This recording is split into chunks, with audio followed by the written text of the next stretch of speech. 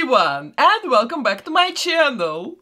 You know guys, I have suddenly realized that it's been a century since I've made a mermaid doll. Really, I've been in some sort of a celebrity mood lately, making all kinds of, I don't know, cartoon and film characters, famous people. But I feel now that I really miss making my mermaid dolls. It's not like I've made that many of them on this channel, but there were for sure 3 or 4 mermaids, and all of them were absolutely amazing. But what is the most important, all of them were extremely fun to work on. This is the most important for me. So that's why today we're going to make a zombie mermaid. I want to make her very special, with some special tail, with some other zombie-like body parts, so I think it's gonna be fun. Let's make a mermaid today. I know also that many of you like mermaids, I remember the comments from my previous videos. So today it's an official mermaid day on Poppen Atelier channel. So guys, please don't forget to subscribe to my channel, of course support my art here on YouTube with your like, this is very important, and also hit the bell button to get notified about my new doll repaint videos. So, and this being said, let's start making a zombie mermaid. So, and this is gonna be a model for this makeover. I think Lagoona Blue is absolutely perfect for it. First of all, because of these fins and kind of webbing on her arms and between her fingers. Then the skin tone is absolutely perfect for a zombie mermaid, as well as her face is also super cute. I love working on Lagoonas, and I really think she's perfect for this project. So let's quickly undress her, cut her hair off, then I will warm her head up with a hair dryer to make this rubber head very soft. Then I will gently disconnect the head from the body, remove the rest of the hair from the inside of the head, and then I will remove her face with pure acetone. Yes, I know it sounds like a lot, but this is my regular preparation routine. You know it already from my previous videos.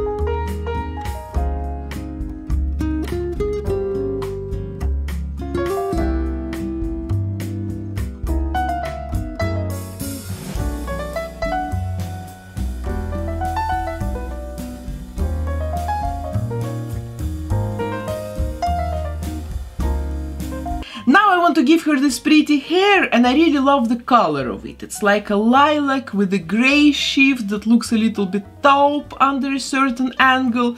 Really pretty, very special, so I think it will be good here. So now let's cover the doll's head with matching acrylics, and then I will reroot her hair using my self-made rerooting tool. And it's been also a century, by the way, since I rerooted doll hair. I go for rerooted hair when I want my doll to have kind of long hair, locks or a ponytail, but mostly like long shiny hair. But all kinds of shorter hair, like bob cut, I don't know, short haircuts, pigtails, space buns, bangs, it all looks better when made out of yarn hair, because it's thinner, lighter, and it's much easier to style.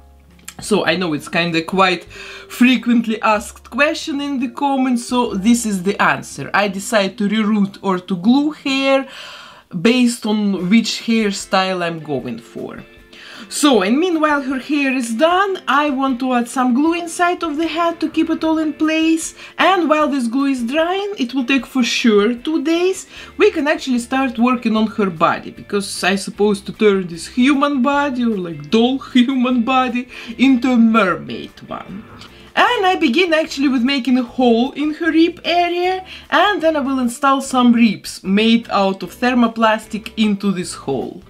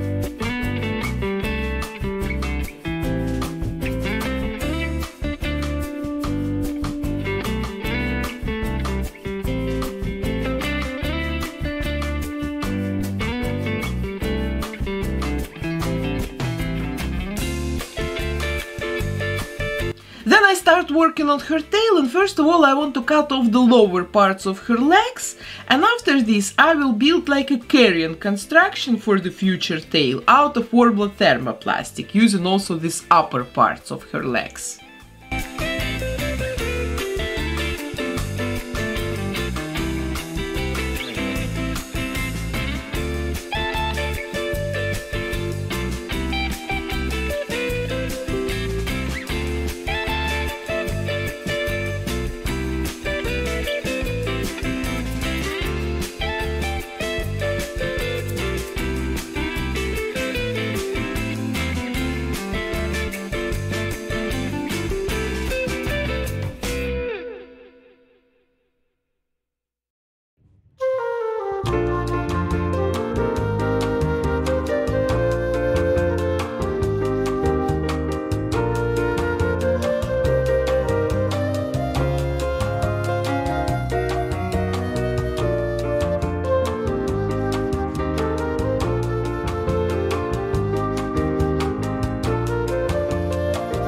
Now I can start sculpting the tail using epoxy sculpt, and I want to make just the upper part of the tail, like close to her hips, and then also the end of the tail.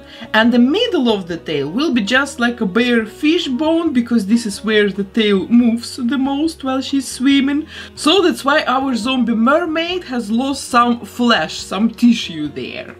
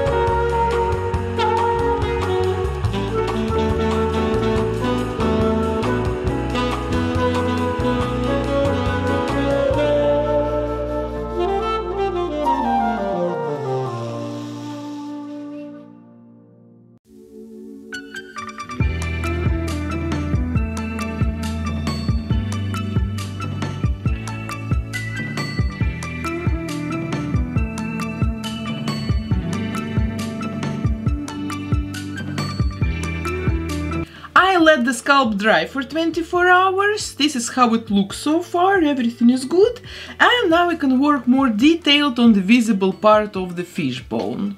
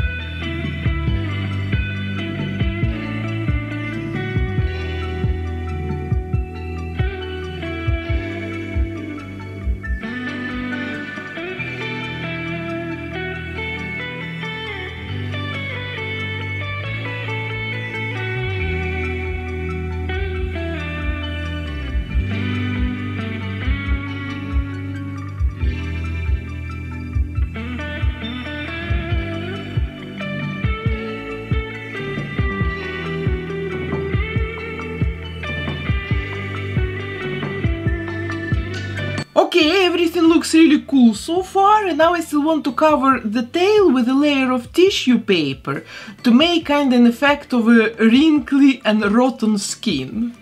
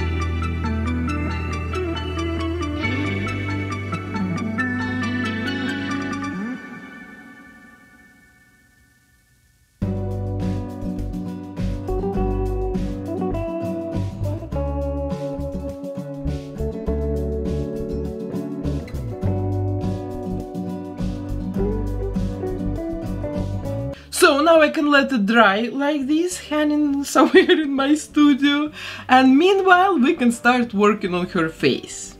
I don't want her to look really mad or evil, but rather sad and kinda haunted, and also very beautiful at the same time, so this is my goal, and that's why I think I will go for green smoky eyes, blue lips, and very light blue, almost white eye color.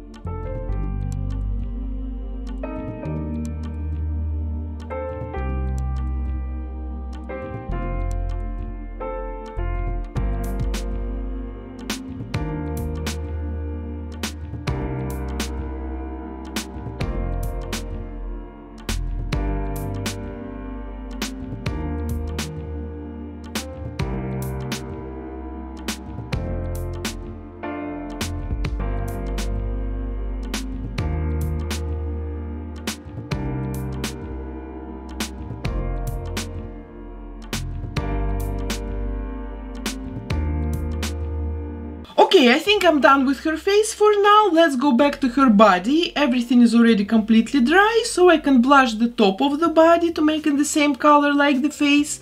And then I will make the tail.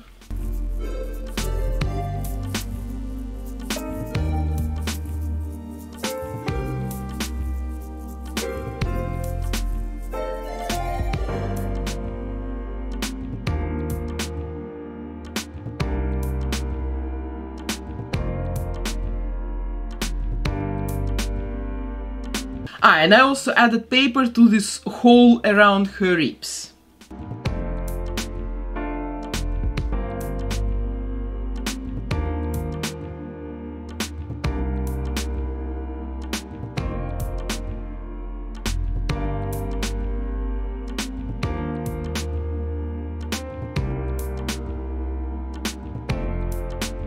The tail will be made out of foam paper. I cut some holes in it, so something like this, to make it look more kind of decaying. So now let's attach it to the doll's body, and then I will cover it also with tissue paper to make these fins, these tail fins, more wrinkly and more textured.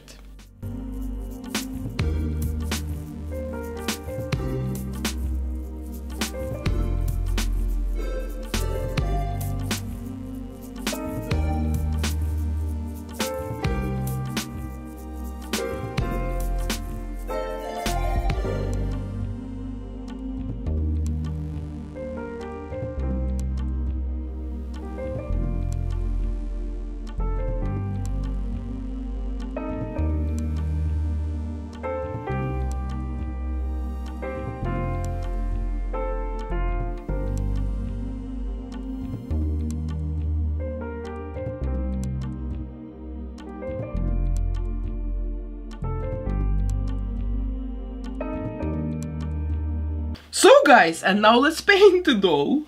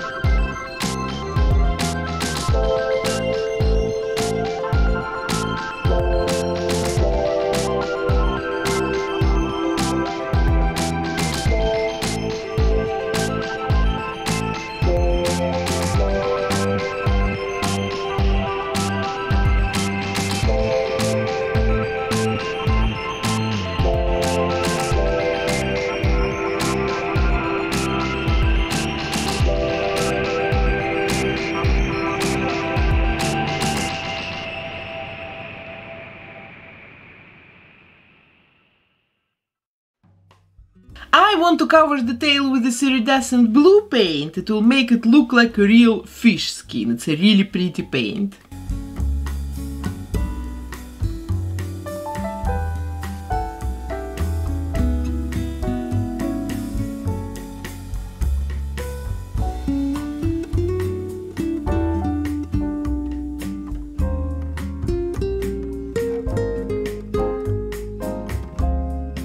Okay guys, check it out. This is where I've ended up with this painting. I don't know, it looks already super cool. I really love it. But it still needs to be decorated, and I'm going to use some silver chains to decorate the top of her tail.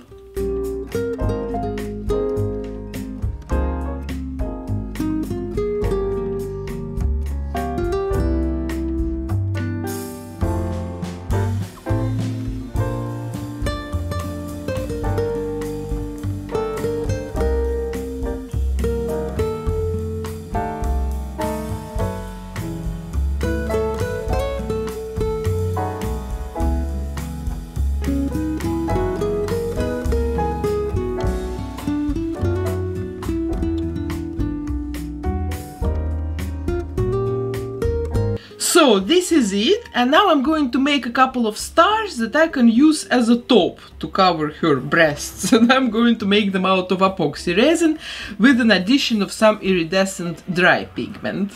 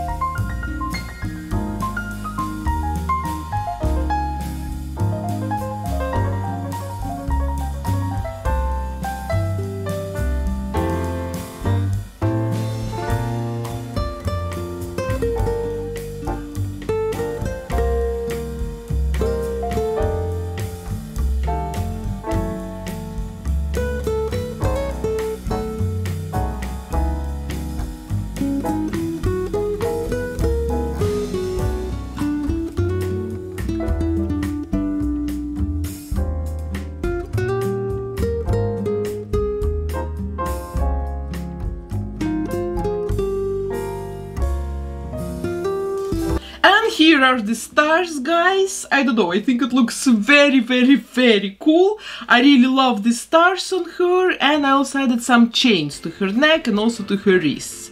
So, and now I think we're finally done with the body. I still want to make a headpiece for her, but first of all I'm going to curl and style her hair to be able to try the headpiece on the finished hairstyle.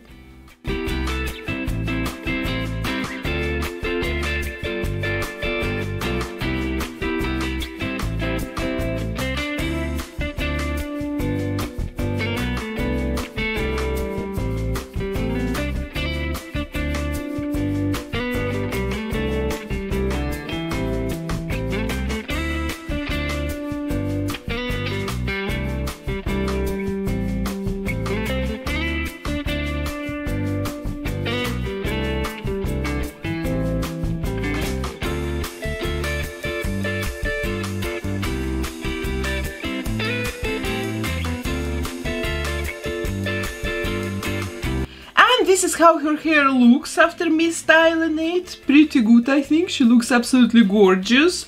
So now let's add some of that blue iridescent paint to her eyelids, attach eyelashes, add gloss to her eyes and lips, and then we'll make that hat decoration.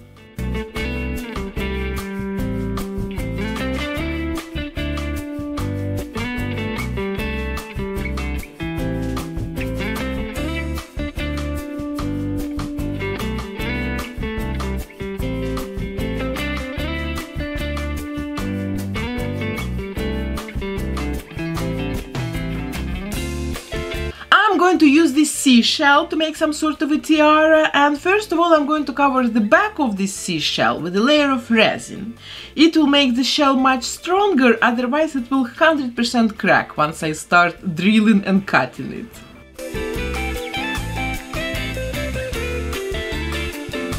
Okay, done. Now let's cut off the bottom part of it.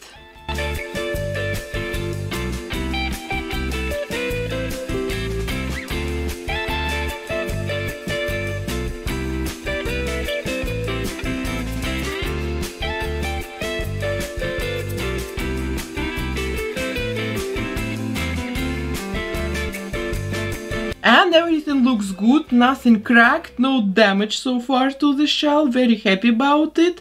So I also added a pin to the back of it to be able to attach this tiara to the doll's hat. And now I want to decorate it with these beautiful gradient stones.